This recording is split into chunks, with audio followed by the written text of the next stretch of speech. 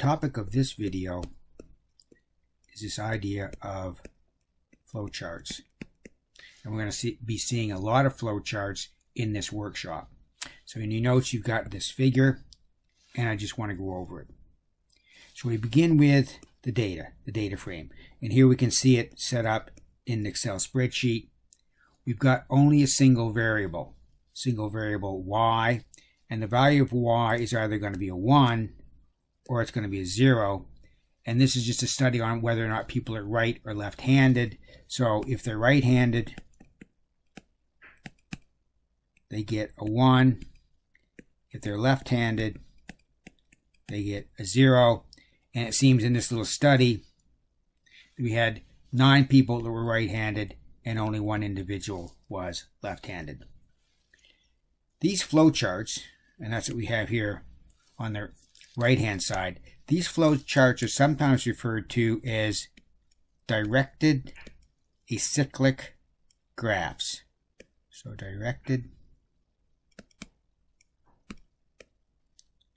acyclic graphs. Directed means that there's arrows involved. So you might get A, some sort of factor A goes to B. A might also go to C. B can go to C. So directed by virtue of arrows.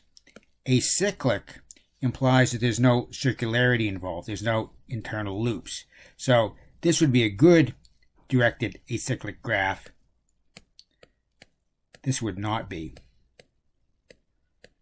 Because here you see you've got this circle, you got a loop, and that's not allowed.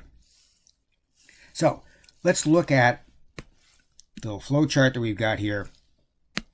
And Krischke uses these flowcharts very effectively, and he recommends that we start at the bottom. So that's what I'm going to do. So we're going to start here at the bottom with yi. So it appears that y is indexed by I. So what does that mean? Well, it means if we come back and look at our data frame,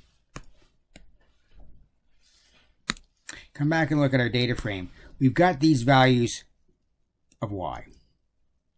And there is no explicit definition of I.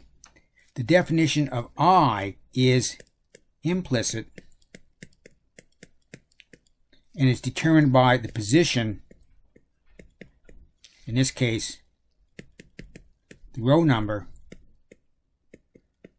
in the data frame.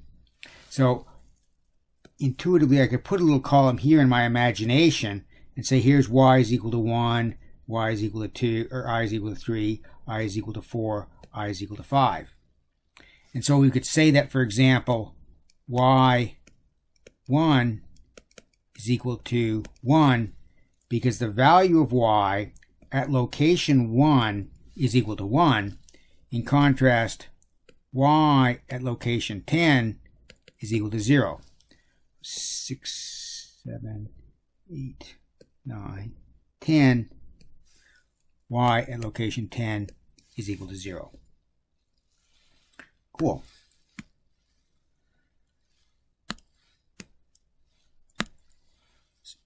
And now we've got some arrows. So you've got this arrow here. What does that mean? What it means is that the values of y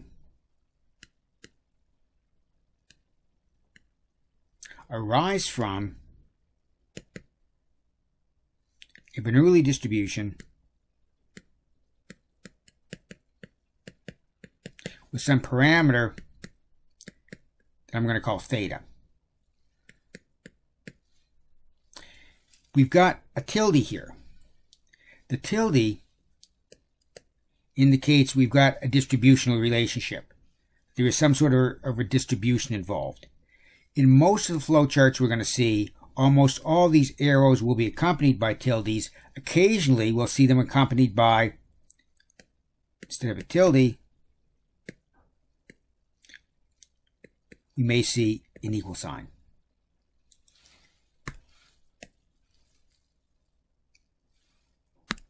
The fact that we've got an I here again, just reflects the indexing and that there are multiple values of y involved. So let's move up to this arrow. And one of the things that can sometimes be a bit frustrating or a little bit confusing when it comes to flowcharts is that not all these arrows necessarily mean the same thing. And so in terms of interpretation of the arrows, let's go back to Bayes' theorem.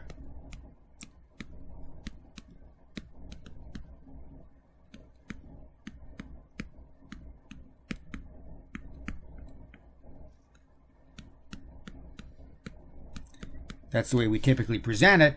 But in a practical sense, what we can do is we can just get rid of this and replace the equal sign with a proportion.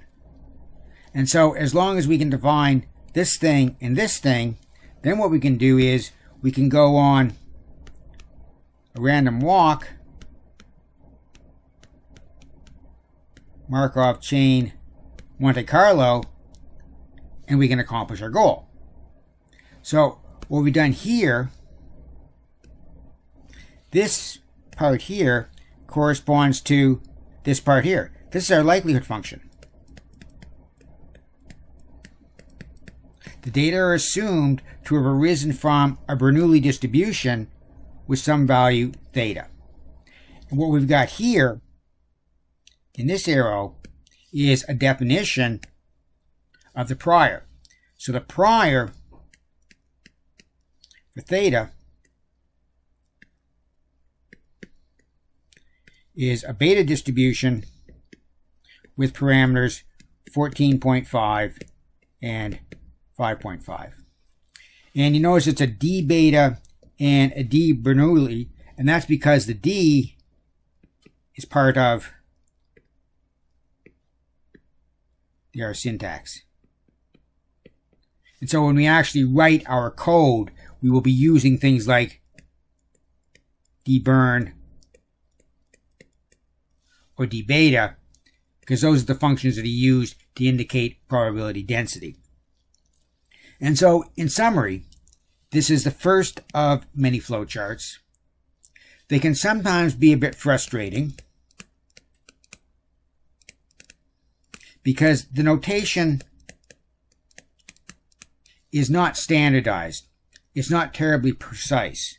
But my experience has been that in looking at these flowcharts and using these flowcharts, I've really found it quite helpful, and I'm quite optimistic that you will find the same.